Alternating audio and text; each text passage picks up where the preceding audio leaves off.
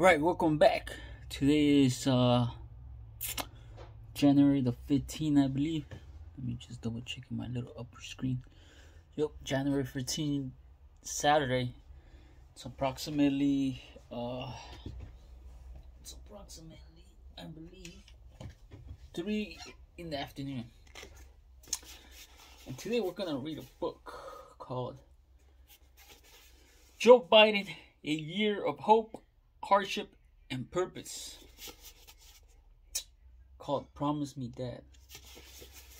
Now, this book is a #1 New York Times bestseller, includes new material. It is a book that honest, raw, and rich in detail. People who have lost someone will genuinely take comfort from what Biden has to say. The New York Times. Alright, so Biden splices a heartbreaking story with an election story and a foreign affairs story, and in so doing, he offers something for everyone, no matter which strand draws you in. The New York Times book review. Biden exudes humanity throughout the book. He lays bare his emotions and vulnerabilities at losing a son with so much promise. NPR. Promise me, Dad, give me your word that no matter what happens, you're going to be alright. Joe Biden gave his eldest son, Beau, his word. Mom, can you close my door, please? Can you close my door? I'm too lazy. Okay, thank you. Alright, so I'm reading a book. That's right. Alright, so the plot from this book is Promise Me, Dad Chronicles. What would be the most momentous and challenging year in Joe Biden's extraordinary life and career? While his son fought for and then lost his life, the vice president balanced the twin imperatives of living up to his responsibilities to both his country and his family. The year brought real triumph and accomplishment, and wrenching pain. But even in the worst times, Biden was able to lean on the strength of his long, deep bonds with his family, on his faith, and on his deepening friendship with President Barack Obama. Writing with poignancy and immediacy, Joe Biden allows readers to feel the urgency of each moment, to experience the days when he felt unable to move forward, as well as the days when he felt like he could not afford to stop. Featuring a new epilogue and touching eulogies from Barack Obama and Ashley and Hunter Biden, Promise Me Dad is a story of how family and friendship sustain us and how hope, promise, purpose, and action can guide us through the pain of personal loss into the light of a new future. Joe Biden is a represented Delaware for 36 years in the U.S. Senate before serving as the 47th Vice President of the United States from 2009 to 2017. Since leaving the White House, Vice President Biden continues his legacy of expanding opportunity for all with the creation of the Biden Foundation, the Penn Biden Center for Diplomacy and Global Engagement at the University of Pennsylvania, and the Biden Institute of Domestic Policy at the University of Delaware.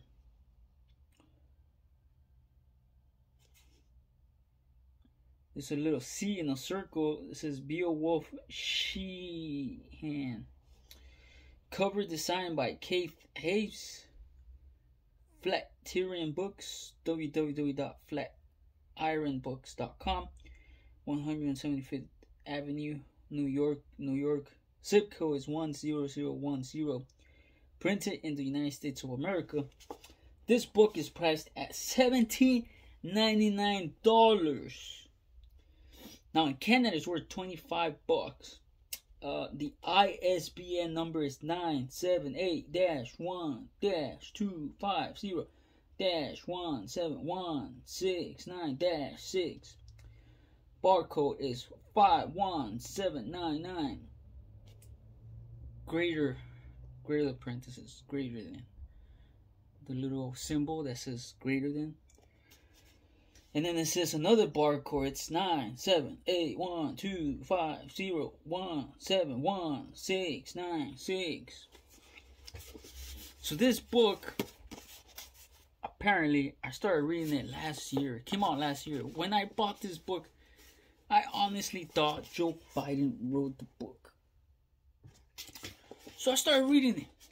And the next you know, a person that commented on my comment really broke my heart when he told me that this book wasn't really written by Joe Biden. Because honestly, I was reading it halfway through, and I was really appalled. I was feeling like if the book was really talking to me by Joe Biden.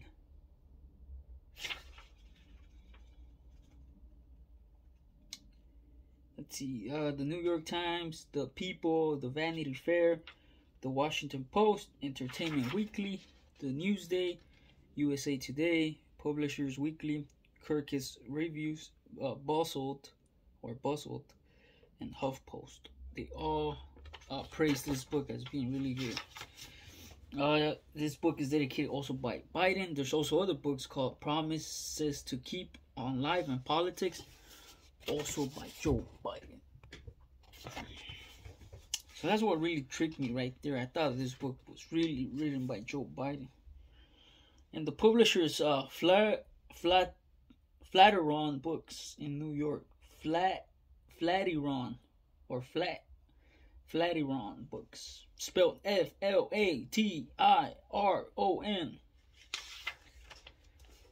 Let's see where this book was published. Promise Me Dad has a copyright of 2017 by Joe Biden. Eulogies copyright 2019 by Ashley Biden and Hunter Biden.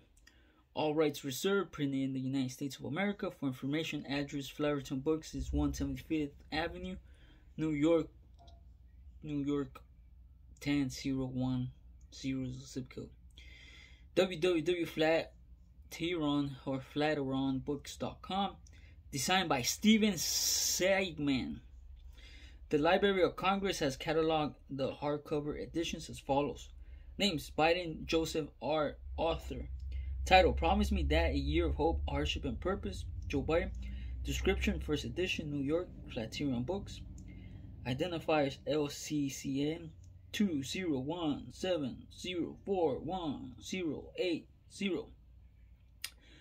ISBN number 9781250171672. Hardcover. Signed edition number is 9781250183941. Is the signed edition. The ebook identifier LCEN number is 989. Actually, I'm gonna restart that number again. The ebook identifier number is 9781221. Actually, I'm gonna restart again because I made a mistake. I'm talking too fast.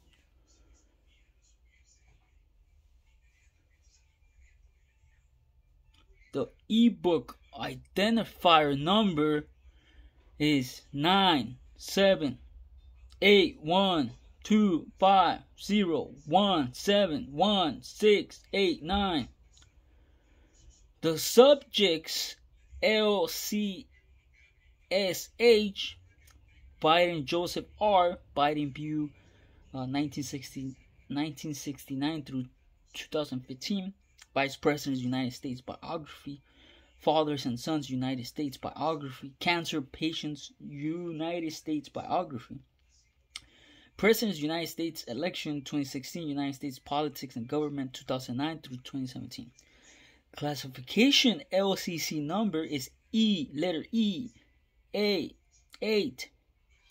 Again, classification LCC number is letter E, 8, the number 8, 40.8.B, as in basketball, 5, 4, A as in Adam, 3, 2017. The DDC number is 97.932092. B double dash or triple dash DC23 LC record available at the website known as HTTPS 2 little dots 2 little dash parenthesis or parallel, I don't know what those are called, lccn.loc.gov dash 20170411080. ISBN is 978-1-250-176. Actually, I'm gonna repeat that number again. This is a trade paperback ISBN number. ISBN number is 978-1-250-17169-6 is the trade paperback number. Our books may be purchased in bulk for promotional, educational, or business use. Please contact your local bookseller or the Macmillan Corporate and Premium Sales Department at 1-800-221-7945. Again, please contact your local bookseller or the Macmillan Corporate and Premium Sales Department at 1-800-221-7945. The extension number will be 5442 or by email at macmillanspecialmarkets@macmillan.com. First Flatiron Books paperback edition number 2018. 10, 9, 8, 7, 6, 5, 4, 3, 2, 1. So this book is a book written for Natalie and Hunter. Look at that. Natalie and Hunter. Now it's got a book of contents here. 1 is Biden's family Thanksgiving. 2 speaks of how to have a purpose. 3 is solace, spelled SOLACE. 4, how to trust, or just simply trust. Doesn't say how to trust. I'm just emphasizing. 6, it has to be you. 7, calculate risks. 8, home base. 9, you have to tell them the truth. 10, can you stay? 11, run, Joel, run. And then it has an epilogue, spelled E-P-E-E-E-E, spelled E-P-I-L-O-G-U-E. Afterward, Bu's gift. And then it has a eulogy, spelled E-U-L-O-G-Y, for B-U, spelled B-E-A-U. I believe that's his son's name. And it ends with acknowledgments on page 289. And again, it says, rules for happiness, something to do, someone to love, something to hope for. Immanuel Kant. It says, rules for happiness, something to do, someone to love, something to hope for. Immanuel Kant.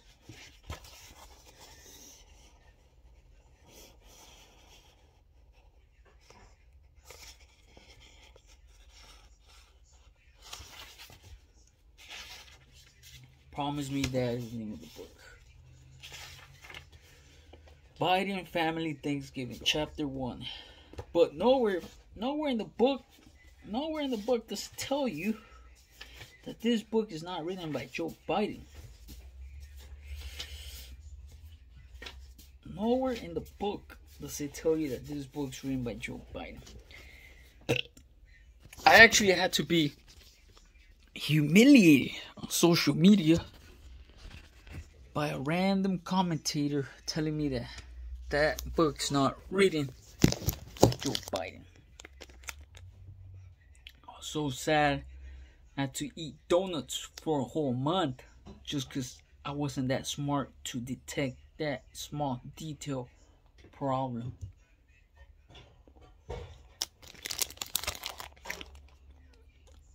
Now I'm eating donuts. While I'm trying to read a lot of books about the world. See that map in the back? Costing me $30.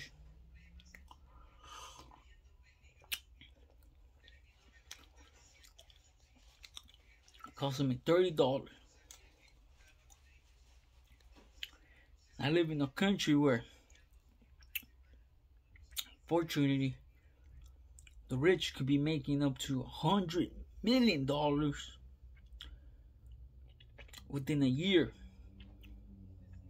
Unfortunately, not even me, with the best job I ever had, which was Uber, not even me I could make that much. I was only making what, like $40,000 a year?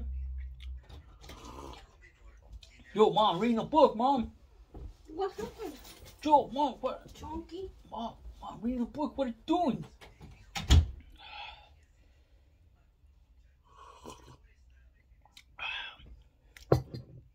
Anyways, so that's just the introduction. You know, again, this is my YouTube channel. So if you're here to try to understand me as a human being. You know, because I can't afford a doctor. Doctors are too expensive here in Los Angeles.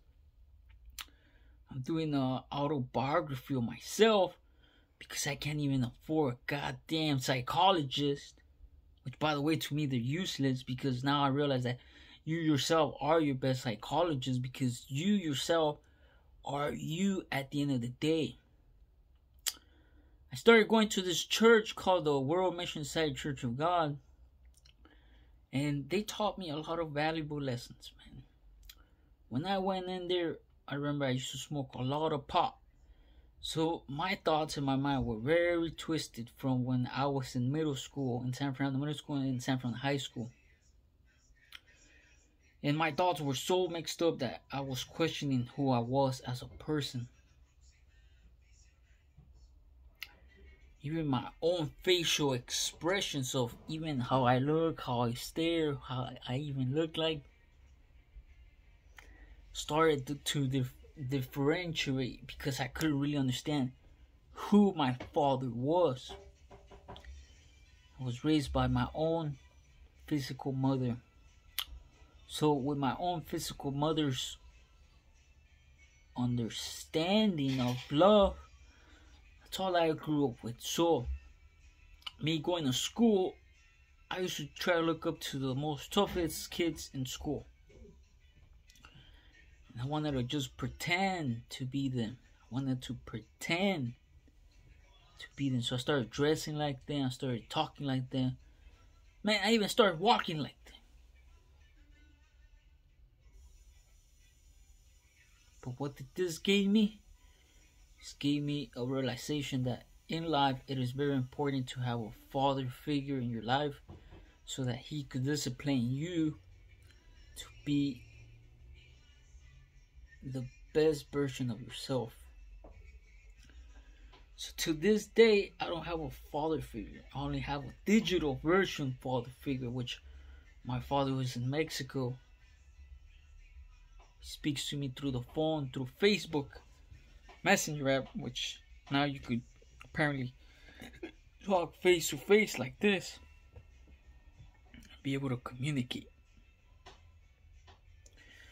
So why is this book so precious to me? Because what Joe Biden has done throughout his years is very inspiring, you know, because what if I were to pay attention in school? Because to this day I'm a high school dropout. I have no education. Apparently I'm a peasant in the eyes of educated people. People who actually finish high school, people that went to college, people who went to university and actually got a university degree to become a doctor. And off they go to being actual normal human beings as they call themselves. in in the eyes of them, I'm just a peasant. Didn't finish high school, and I'm uneducated. So why does this book matter to me? Because let's say I did pay attention in high school, and I didn't have the type of transparency reflection of what I was trying to do because I didn't have a father figure, and instead avoided that route and actually did focus on myself. And I had a father figure. My dad was here in the United States with me instead of Mexico, where he's still at, and actually raised me good and actually took me to a charter school, and I was really focused on myself, and I didn't go to a public school. I actually wanted to focus my mind into becoming a politician. Joe Biden's a very inspirational guy. You know, he actually went to school just like Barack Obama, and he's at where he's at because he studied. That's why this book's very, interesting to me. Back in 2012, or I think 2020, when this book came out. I say 2012 because that's when Barack Obama released DACA. DACA's Deferred Action for Childhood Arrivals, which is what I am currently stated as in the government system. Now, my issue is that in today's society, the governments, they praise prisons to be more educational way of rehabilitating people instead of investing in public schools. Because apparently a charter school is just the same thing as public schools. It's the same thing. But what differentiates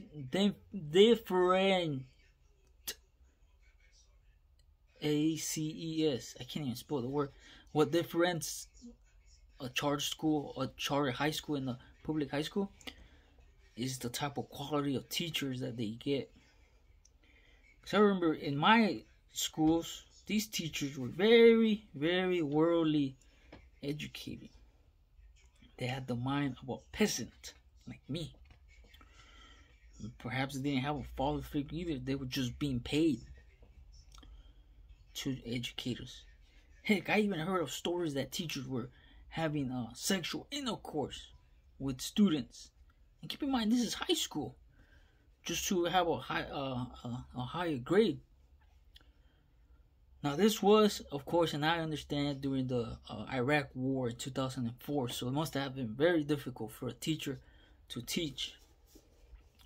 So I know many people around my area in San Fernando Valley, they try to think, oh, well, that guy listens to rap music like Young Dog, or like in his lyrics he says, like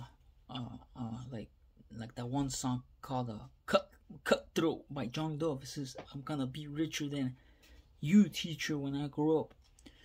Well, maybe he wasn't talking about physically, but spiritually, you know. But anyways, what that is trying to say, because actually Young Dog is brand new. He actually came out in 2017. So I don't think I was listening to this music when I was in high school. When I was in high school, it was 2007 through 2012. That was my last year in high school that I could recall. And that's when DACA came out. And I remember that even in high school, which was very different for me, I struggled to understand what teachers were all about, because I was suppressed by a lot of mischievous people who actually thought of themselves, and this is students, higher than themselves. And honestly, when I was in school, I was pushed to hang out with a group of people to start consuming cannabis. And the consumption of cannabis led me to a misunderstanding of my mindset. So I began to be in school, in class. I remember science, I really wanted to pay attention. In one of the science classes, and this is in Silmar High School, and this was in 2011, they had a mechanical class right there as a privilege. Can you believe that? To be in mechanics, you had to be privileged, meaning you had to be really educated. But there was other students who were already in groups of people, right? Not like myself, because I'm by myself. I'm in a school that has close to 3,000 students, or it could be 5,000, all squished into classrooms of 30 people. And I remember that to be in mechanic class, it was called a privilege, or more like a, there's a word for it, but apparently it was like a special thing you get if you were to do good in your grades. Now, when I was in science class, I remember I tried paying attention, so I began to try to focus. But at the same time, there were so many other people trying to focus at the same time that when you try being the smart person in the class, it's like you're copying other people's work. Now, what do I mean by that? Search up the word on Google. What does it mean to be a copycat? Because I wasn't being a copycat. It's just influential, forced copycatting. So let's say I'm already ahead in my studies, right? And somebody begins to alternate that understanding into their mindset because of cannabis consumption. Cannabis consumption is the feeling of copying other people's mental work, pretending to be them. Monoglaphing is the word. I found that actually. It's monoglaphing. Monoglaphing is like, oh, let's say I'm pretending to be smarter than him. Let me just be like him. So then, little stuff like imaging, copying imaging begins to take place. And examples such as the science class that I was speaking of, it goes into very detailed stuff about what life is. What is biology in school? Science biology. So I remember I began to pay so much detail that other people began to be envy. And they try to talk like me. And I began to notice that. That really pissed me off. So I remember I used to be this angry kid all the time because I was like, wait a second, I'm talking and this motherfucker want to talk like me. But little understanding was that I myself was learning from them.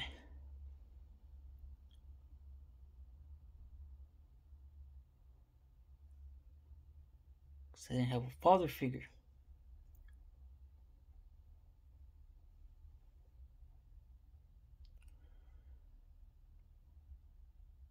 So I remember that day in science class, I remember they took me to the back of the class and they beat me up. I still remember.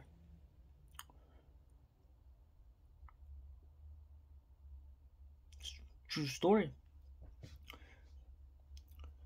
Remember, just because of that, because I guess I didn't have a tone of voice coming from a father figure. I remember the students themselves, they removed me from class. They were like, hey man, what's going on? Why are you trying to be like us? You know, like literally physically, mentally. I'm like, look man, I consume cannabis, you know, I'm just trying to focus in school, you know, like hiding exactly my emotion of never telling anybody that I never had a father figure. I've always pretended to be a rich kid just like them. Got beat up, told me to stay away. I started growing in depression. I remember that very same day I just hopped the fence. I still remember. Hopped the fence from school. It was a regular day. School that starts from 8 in the morning and then finishes at 3 p.m. I left high school and never came back.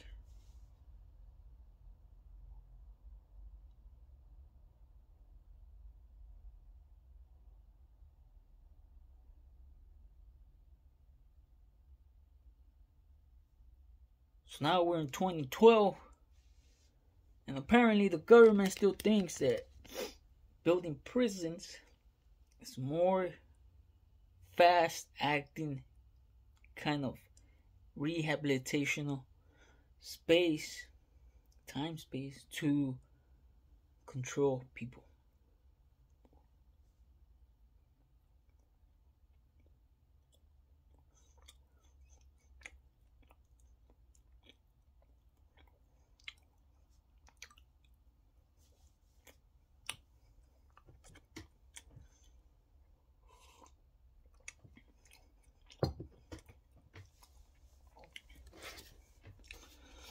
The book Promise Me Diaz, written by Joe Biden. And exactly what I talk about, it's in this book. But in the version of me not being who I am today, but me being the person who actually went to school, who actually, since I came here into the US when I was 8 years old, had a father figure, and actually was able to go to a charter high school and finish my education system. And this is where the word solace comes in. The understanding of solace, the understanding of trust, the being able to stay busy, the belief that it has to be me, the belief that calculating risks and heading towards a home base,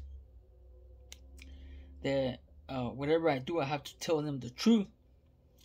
And if I can stay here in the States, I can run to become a president. Now you might think, oh, but you were an immigrant, right? Let's say that was so.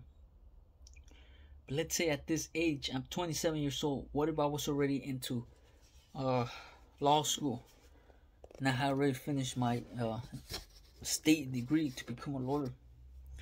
And at this very age, I wasn't here where I'm at, pretending to be a law school teacher, like I'm still am. In a way, in my mind, I graduated high school, but in my own understanding of my world. My lawyer educational degree is now continuing by me finding little data that I find through bookstores, public libraries, educating myself. In a way, I feel like a state level lawyer where I don't even need to graduate, like some of these students pay for their educational, you don't need that. Now, many people will disagree with me with this. They say, oh, but your knowledge is very low. Oh, but you don't have enough knowledge about this and that. Well, I'm not really going against the state at the moment. Not really going against the city at the moment. Heck, I'm not even doing anything at the moment. But what I'm trying to get to the point is that in reality, the educational system in America is broken. It's a monopoly. It's enslavement. The type of work they're doing is habitually. Words that my mind can't even comprehend yet, because that type of English literature is still not yet fulfilled. But it's willing to be undeveloped. But my current circumstances are keeping me at that low profile life, or as they say, the low life. Whenever I myself try to go to uptown, meaning where the rich people are, where the real state lawyers are, and those people that actually went to school, they graduated, they have doctor's degrees. If I go hang around with them, they go like, hey, look, is that low life? Ha, ha, ha, ha. But in reality, are they smarter than me? They're just hiding a lie. That they themselves are phonies. That they themselves are fakes.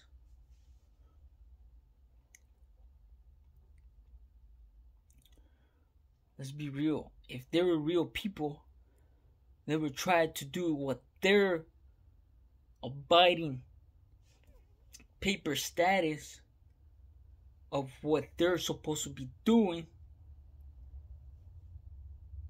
right? They will be literally trying to figure out word by word what needs to be done, what has been done in the past, and have a future plan to get things done, to actually put their knowledge to work. But instead, they're using that knowledge to just do easy work, get paid in annual income, which, by the way, doctors here in the US get paid $400,000 a year, more than US presidents get paid. And then they just start building houses, and they just leave them empty because apparently nobody bought them. Wasting money, wasting time, creating work that is meaningless. And once they have a group of people doing the construction work, they go on cameras and they say, hey, I'm doing work, while they're off on vacation hanging out with prostitutes and having fun, corrupted fun, the devil's work. So you decide what kind of people you want to be today. The person who took the blue pill, or the person who took the red pill, who wants to lead his soul straight into hell. Because in the Bible it says that what goes around comes around. So today words might be spoken and they might be sweet to the ear. But God said, be the salt of the world. Don't be the sweetener, the sweet talkers. Hey, adding sugar to people's cup of Joe every day, God said, be the salt. So have a good day. And if, again, you're in my YouTube channel, you're here because you want to learn the truth of what is life. What is life? Once had a friend, and I say once had a friend because he's doing 15 years in prison. His name is Isaiah, a really good friend of mine. And why do I say I used to have? Because I can't even talk to him. He's in prison. I don't even know how to write to him. I had to give the letter to his mom so that he could send the letter to him. That's why I say I used to have a friend. Because in my mind, for some reason, he's my enemy.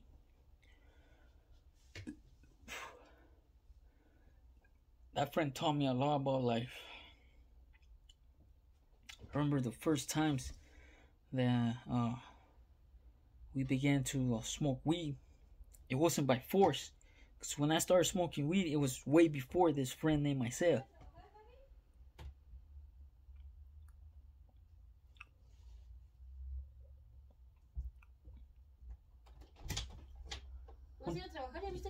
Yeah, 1 second more. 1 second. So then,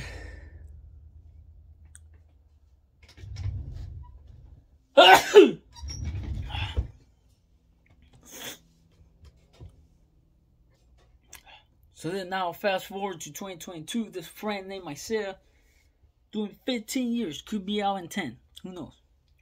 But he was 24 years old when he went inside.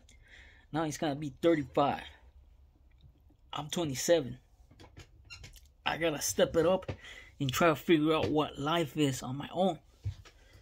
Because obviously in this world that we live in, it's a monopoly, man. It's a monopoly.